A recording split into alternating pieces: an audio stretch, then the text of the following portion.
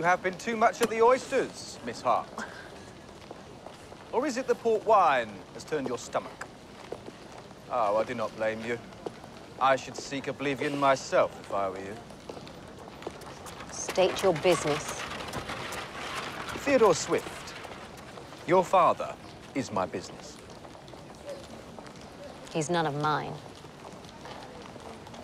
He has dissolved his businesses, liquidated his assets, his houses in New York, Newport, Chicago, swathed in dust sheets void of life. If you mean to vomit again, pray mind my shoes.